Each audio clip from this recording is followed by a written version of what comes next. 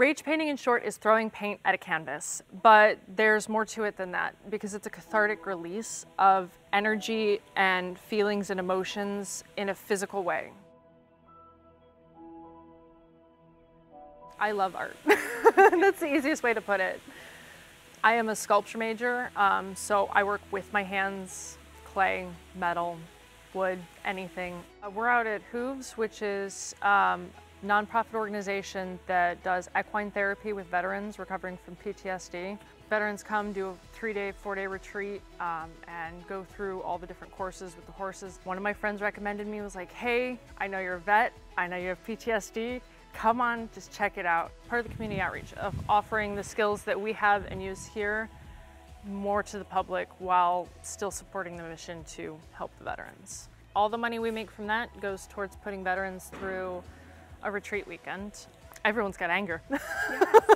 Everyone's frustrated over something or another, whether it's wearing masks, my kids got to stay home from school and now we're doing remote learning, not being able to go see your friends, family, go out and do the things you used to. So there's that anger, frustration, rage, and coincidentally, wearing paint suits, face shields, gloves to protect yourself from the paint makes it really easy to transition for pandemic use. We've got buckets of paint and we've got paintbrushes in there, we've got balls, sponges, turkey basters, all kinds of stuff that you can throw, sling paint. So basically, I'm really mad, I'm gonna throw something, but in a constructive way, in a safe environment that leads to you talking about it, figuring out why you're that angry. But you get that instant release of, you know, throwing the paint, getting it out, and then when you're done with it, you have this wonderful painting at the end that you can be like, oh yeah, that's how I worked through that. So it's a constant reminder once you've made the painting too.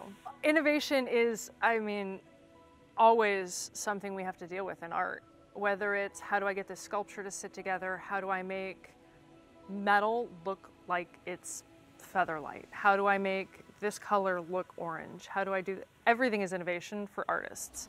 So you give us a problem, we're gonna figure out a way to solve it. I love being attached to UT. The Toledo Museum of Art is a privately funded art museum, which we're one of the only universities that have a university attached to a privately owned museum. So we have that instant availability of, well, I want to go see a David Smith sculpture. Well, we can just walk, you know, just down the street and go see one.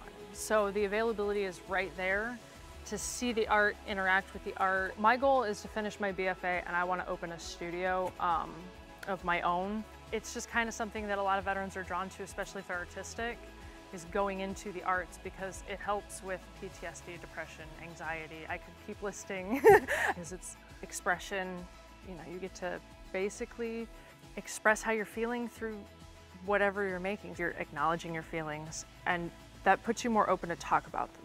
I'm working through all my stuff. We talk about emotions, we talk about feelings, and it's not something to be scared about.